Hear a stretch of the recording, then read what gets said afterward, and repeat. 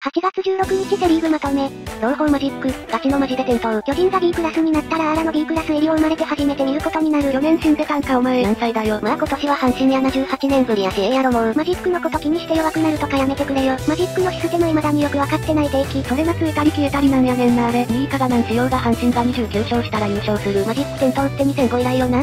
2013もマジック点灯はせんかったよな。2008個超え。あとマジック29かなんか少なく感じる。カープさんこないだの中日戦で泥試合やってから明らかに弱くなってません。中日に負けるってことはそういうことや。頼みの綱やった投手陣がバテてきたんよな。里崎がシーズン前に言うてたやん。選手層の薄さがネックやろ。ビースナイターからおかしなった。ビースナイターで13例とかする巨人を許すな。阪神そんなに圧倒的に強くないのに勝つよね。抜き出た選手もいないのに。チャンスで打ててる。近本はもう1位や抜き出てるよ。どんでんの先読み。マジックと思っても全く信用できへん。飛行セリーグの灯火消える。広島は揺り戻し来るって言い続けてきたけど、まさか阪神がここへってブーストかけてくるとは思わんか。どんでんで優勝したらワイらの矢野がまるで劣ってるみたいじゃないですか。広島10連勝の後1勝7敗やっけ。上心があれしたらごっつい値引きセールやるらしいから楽しみやわ。田淵自責点なしセーブきたー。田淵の失点上等抑えられやろってスタイル嫌いじゃない。ダイアンはようやった。山本そろそろ普通に勝ちパにしない？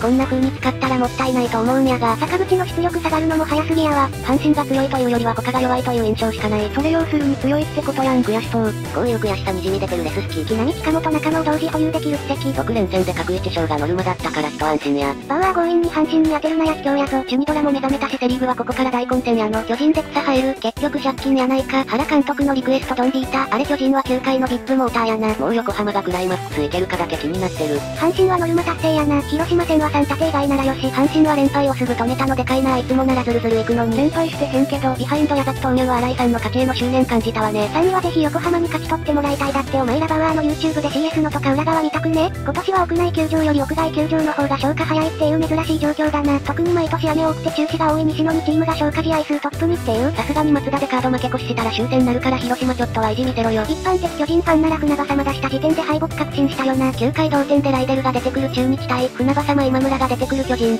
こんな展開で今村使わなあかんのやからそら弱いや。まあ宇佐美なら多少ダメージ和らぐからええわ。最終回の原と立浪の采配合戦めちゃくちゃ熱かったな。宇佐美最高やな。本間取ってよかったよ。リュウク申告敬遠って、ドラゴンズ中毒になるね。坂口は現状こんなもんって分かっただけでも収穫。坂口は先発転向させよう。もともとその予定やろ。下位のチームらしい試合やな。高津が坂口の使い方学んでくれたらまあ収穫なんやけど、期待薄いやろな。基本理想を押し付けて使うし。謎リクエスト本幕さあんなことあるかね。これ阪神15連勝25連敗が最短優勝。簡単に言うとそう。今日の近本中野2人揃って5打数3安打1打点1四球1盗塁。今日の原の謎リクエストは工藤の交代守備に並ぶレベルの謎行動や、考察班がいるな。は？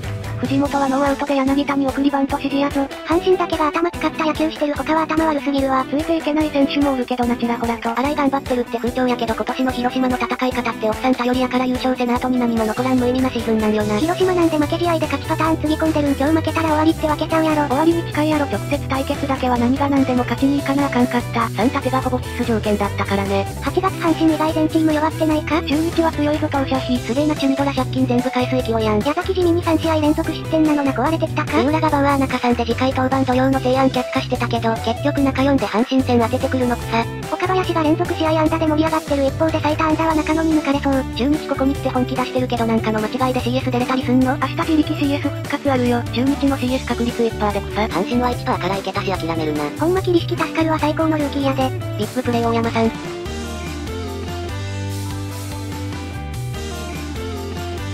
さすがやなてか何度も言うけど大山守備うまいんやで下手くそみたいな風潮なんやねんな。ほんとこれ取られてなかったら炎上。逆転全然ありえたで。超ファインプレイや。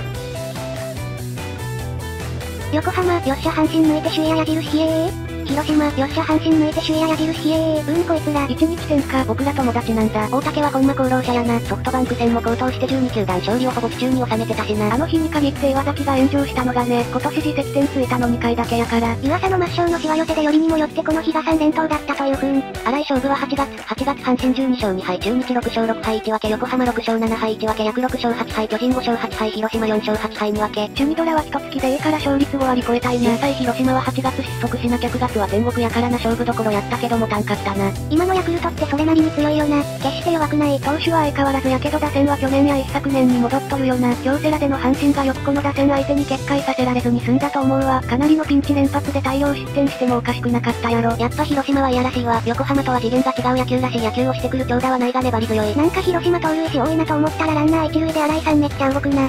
広島は補強しづらいポジションを若手で埋められとるから言うほど将来に絶望感ないと思うんやけど、ライトとかファーストとかすぐ埋まるやろ。今がクソしょぼいから小当たり外人とかでも埋まったことにできるし。ピーク勝負でよかったのでは？てか門脇が出来上がってきてるんだからもっと使ってほしい。すまんこれ中日が勝ったんじゃなく原が負けただけでは？結果的に立浪の勝ちだからセーフ。ユークにスクイズされるの嫌ったんじゃね？なんやかんや細川が先頭で出てくれたのが大きいわ。原の中では宇佐美が打つわけねえだろ。って感じだったんかもな。試合見てないけどセカンド石垣ってなんやねん。ちゃんと守れてたんか？めちゃくちゃうまかったぞ。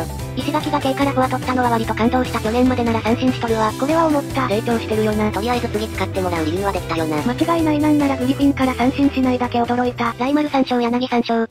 最後までご視聴ありがとうございました。もしよろしければチャンネル登録よろしくお願いします。